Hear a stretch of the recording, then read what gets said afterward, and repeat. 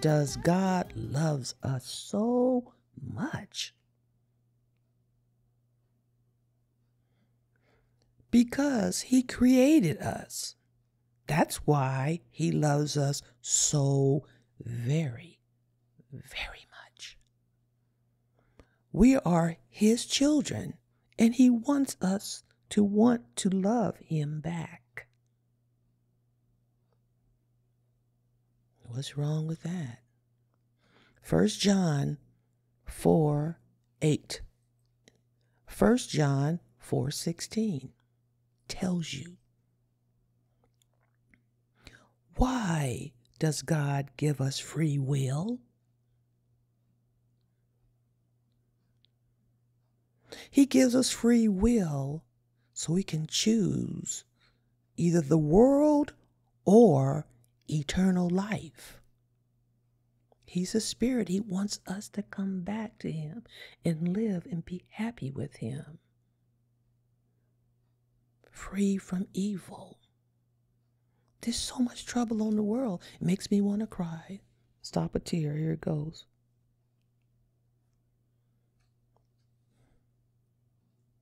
Freedom is a gift from God and must be rooted. You must be rooted in God.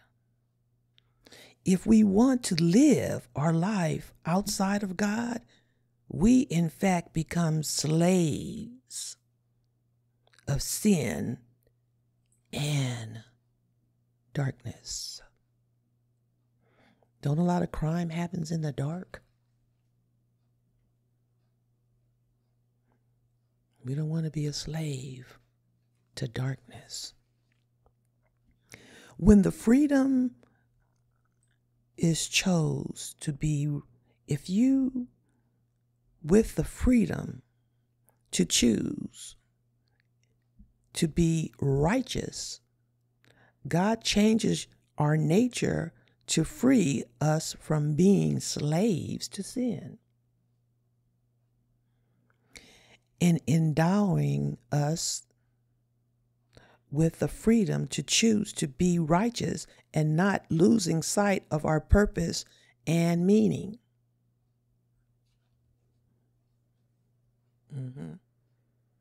Your life really does matter.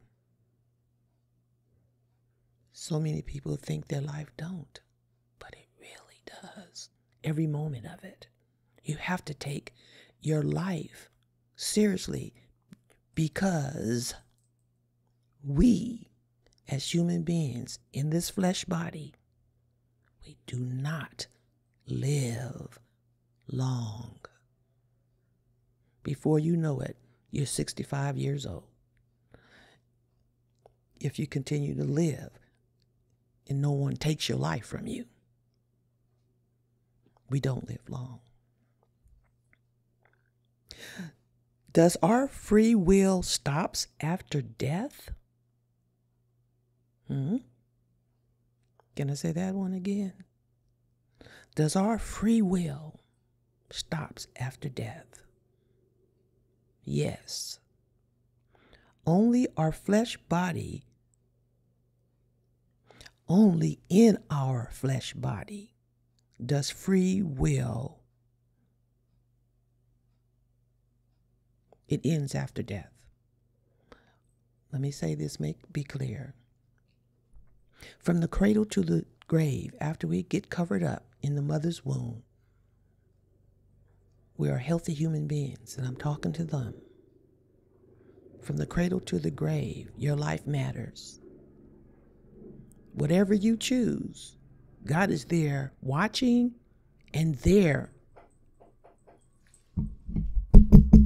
knocking at your door to help you in every way possible. You have the best possible life that you can live.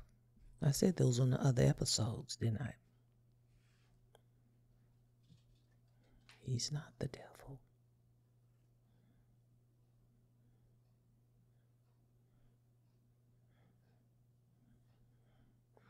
Does our free will stop after death?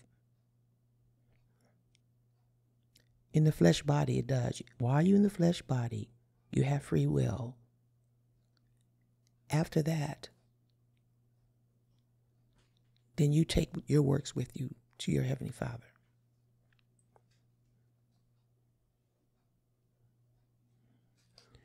I have a footage that you can look at that someone, March the 31st, we had a terrible tornado here in the state of Arkansas, Little Rock. And I don't know what city that was, but someone was filming from their phone an accident. And something drawn them to look up at the clouds, and they seen images up there. Take a look.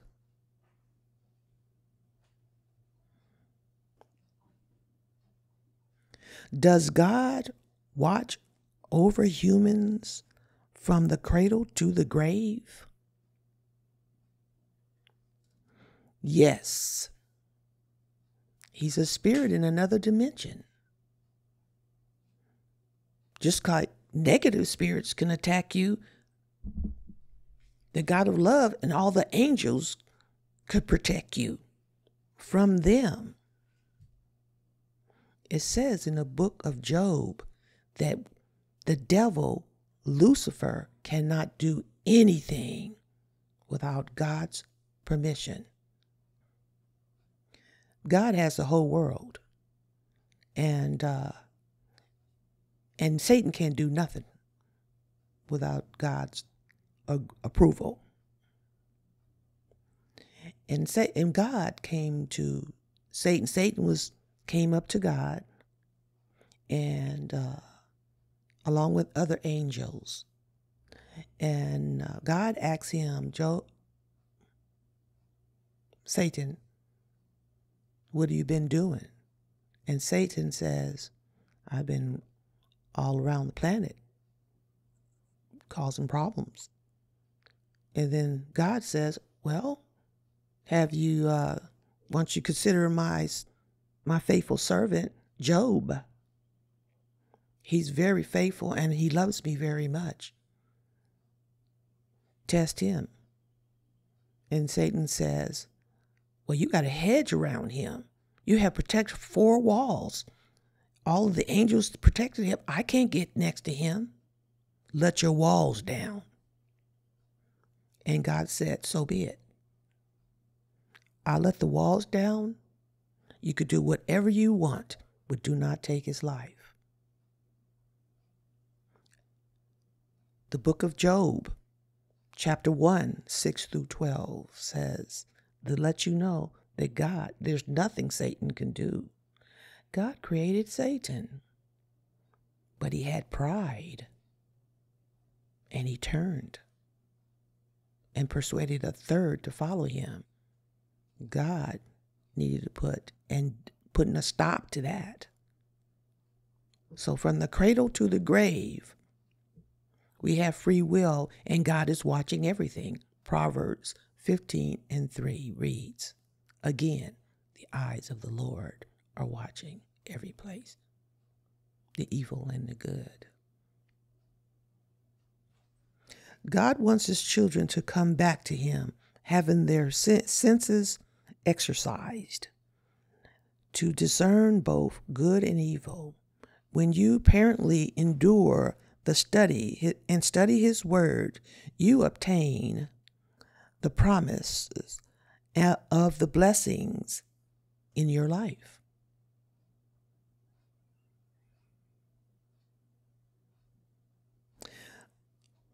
Within or behind the veil is Jesus Christ.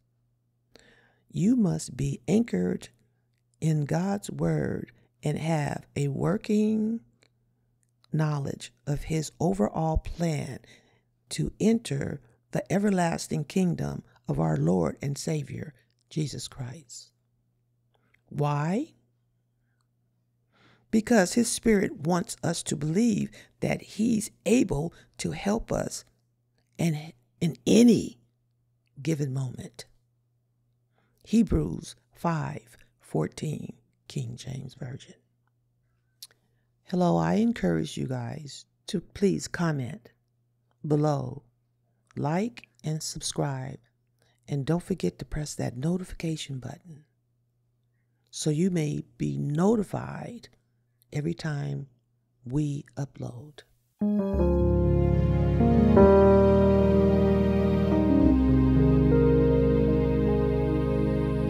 This I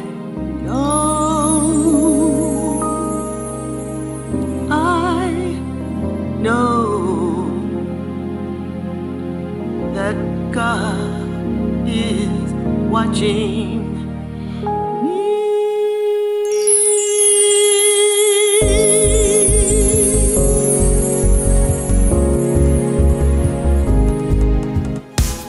God is watching me.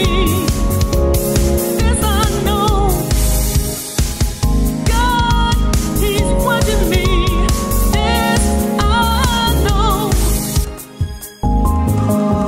Through the air I breathe, He knows all of my needs. Every time I breathe, He knows all about me. God is watching me. This I know. He's watching me. This I know.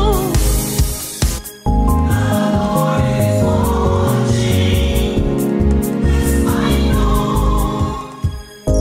The Lord is watching. This I know. Yes. Even through my darkest hours, He listens to me.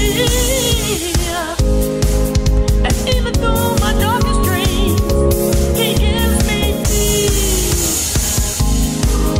And when I go outside, I can see and feel His power. So I walk and talk with Him for many hours.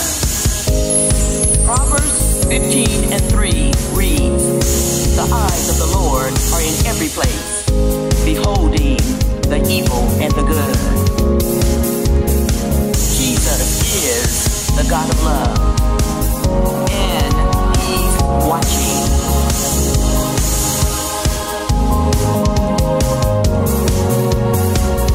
Yes, this I know.